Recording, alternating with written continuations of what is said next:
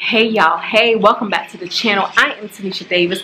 This is Fun and Budget, where we talk about all of the things adulting, honestly adulting, especially finances, especially money, especially budgets, especially the price, the cost to be the boss. That's what we talk about, okay? We try to keep it super transparent over here.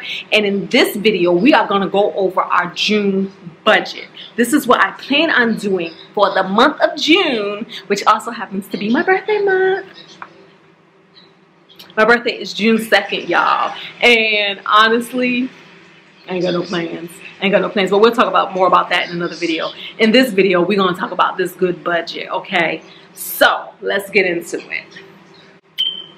Here is my financial plan, because I do believe you should have an idea of what you plan on doing with your finances for the month. I do. I think it helps navigate you, it helps steer you, it helps get you focused in on whatever your financial goals may be. Or if you can even afford to take on a thing or do a thing, or if you should be cutting back on a thing, okay? So for the month of June, I plan on bringing in $14,488. This is after all payroll deductions. This is what I expect to hit my bank account. And what I plan on doing with that money is the following. $105 is going to go to the HOA, $88 the gas bill, $187 the electricity bill, and $222 the cell phone bill, and that is for 3 phones, as well as a phone that I'm paying off at no interest, at no extra cost.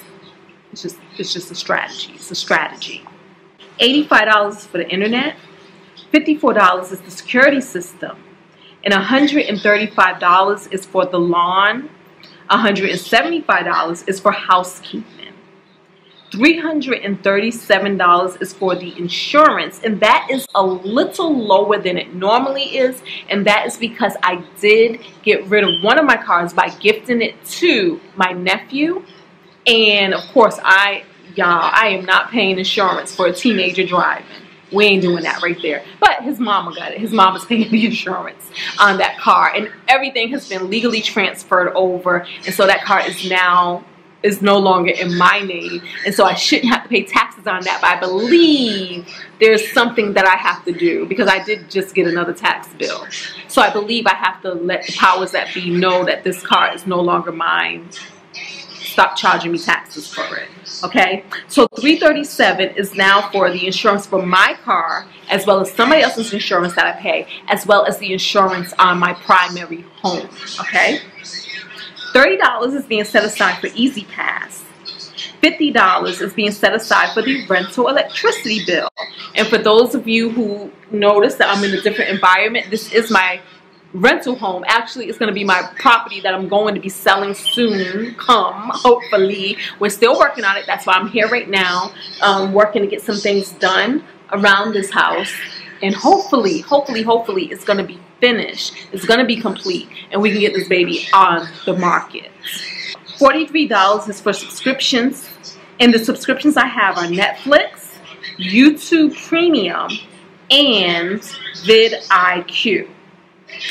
Food, household miscellaneous, and fun miscellaneous are blank, because I do what I call mindful spending. I just try to be super mindful about what I am buying, when I'm buying it, and do I really need to buy it? Am I buying this out of I either want it, which is okay. It's okay to want things, or I need it, which we gotta do, or maybe I'm just in an emotionally sunken place and I'm just spending money because I normally don't reach that level. But again, it's good to be aware of why you're doing what you're doing, and if there's something else you can do instead. Even delayed gratification. I'm a big fan of delayed gratification. So even with things that I want, I will write it down on a list of things that I want, and usually I'll wait to the end of the month, see what my money is doing at the end of the month, and then I will pull the trigger and make those purchases. Nails, $80. Lashes, $115. And then we're going to be responsible by sending $1,580 to the 401k, and we're going to do $200 to the HOA, and those amounts right there will max out those two things for this year. Not right now. I mean, doing this every month for the rest of the year will eventually max out those two things, my 401k and my HOA, my HOA. Oh, I put HOA. It's HSA, my health spending account or health savings account. Savings, $3,175. Mortgage will be $1,536, and then I will be sending an extra $4,500 to the mortgage because it is my long-term goal, my ultimate dream. For now, we keep the dream going. It is my dream to actually pay off my main home sooner rather than later, because it's going to be so awesome when no money except for property taxes and except for insurance is going to that mortgage. I cannot wait. I cannot wait. And honestly, I'm kind of making that my 50-year present to myself. When I turn 50, that's going to be my present to myself, that I'm going to have a paid off house. Honestly, I'm probably going to pay it off way before I'm 50. Well, I'm turning 46 in a few days. So way before is subjective, but before I'm 50. But right now, the idea of doing it by the time I'm 50 feels good because it's not so much of a stretch that I can't do it under my own manpower. But if supernatural forces jump in, come through, God come through, it will be paid off before I'm 50. But until then, isn't that a pretty cool 50-year birthday gift?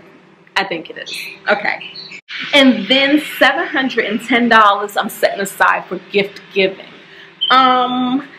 When that is all said and done, I actually have $1,081 remaining. And with that $1,081, what happens with that money is it takes care of the food, it takes care of household miscellaneous, it takes care of fun miscellaneous, and it may take care of any other little odds and ends that pop up during the month. So I have some wiggle room, I have some flexibility.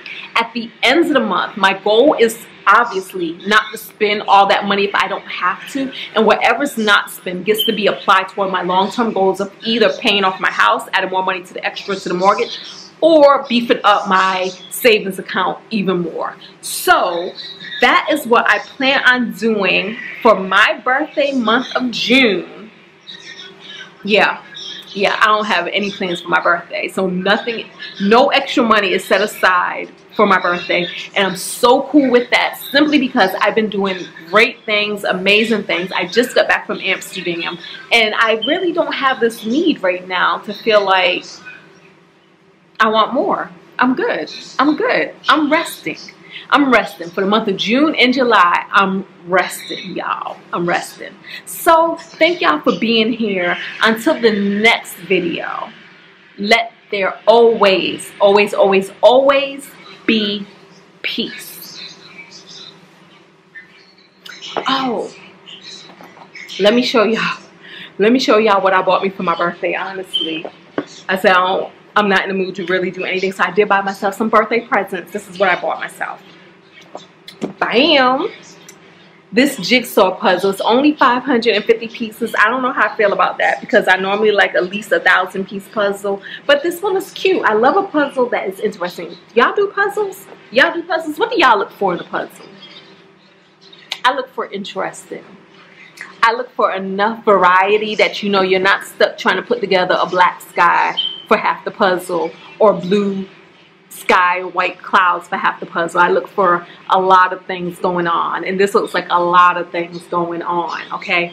But just in case 550 is too easy, because it's my birthday, I got myself another puzzle. Bam! 1,500 pieces. 1,500 pieces. Look at that. That looks interesting enough. There is a puzzle brand that I really like, but I cannot find anymore. Walmart used to sell them, or what was it, Target? It might have been Target. It was Target, because I remember back in the day I was a Walmart snob and I never would go to Walmart. So it was definitely Target. But they don't sell it no more. But that puzzle was so interesting. I'm going to put a picture of what that puzzle brand was. But yeah, y'all like puzzles? I almost didn't buy a puzzle because it takes time. It takes up time, and I be having so much to do. I was like, do I even have time? Should I even be spending time doing a puzzle? But I'm like, it's my birthday. It's my birthday. So not only can I play phone app games, watch all the YouTube videos, and watch all the Netflix and Amazon Prime movies, I can also do puzzles.